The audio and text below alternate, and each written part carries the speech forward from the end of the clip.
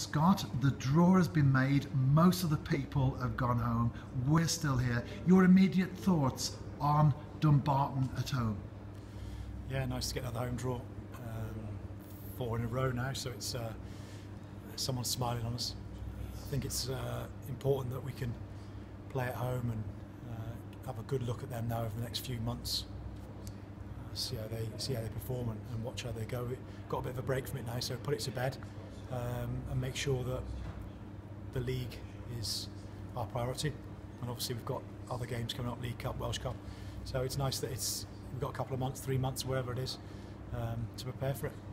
And what sort of preparation will you do? Come here to Scotland to watch them play, I guess? Yeah, definitely we'll come up. Hopefully me and Steve will get time to come up and watch them. Maybe hopefully on a Saturday when we play on a Friday or whatever. So we'll plan. We'll have a look at the fixtures and see when we can fit our trip in. We'll get up on the train and make sure that we can see them in action. This time last year we drew St Mirren in the semi-final.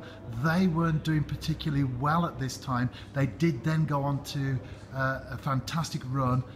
What about Dumbarton? Is that going to be possible that they could turn their season around? Yeah, you know, they're a good side in the Championship. I've just been talking to one of their players. He says they play football, good football inside, play on 3G, so they're used to that surface.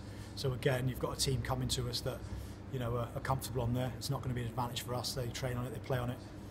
So it's a stern test again. You know, you can't fall into the trap that where they are in the league. You know, when we play them, they might have improved. They might be up there near the top, like St Mirren were. St Mirren were on the up when we played them. Obviously, they were fighting off relegation, but they signed some good players. They had a bigger budget, a lot bigger budget than what Dumbarton are going to have. They're a part-time team, but nothing's going to be taken for granted on our part. It won't mean anything, of course, on the day, but we've just been looking at the odds on the internet, and TNS are actually the favourites to win the competition at this moment in time. Yeah, which is very nice. Obviously, odds, you know, they could change up until the game or whatever. But if the bookies make us odds-on favourites, then you know, so be it. But you know, look what happened last week against Barrytown. I'm sure we were odds-on favourite against them. It doesn't really mean anything. On the day, it's a semi-final.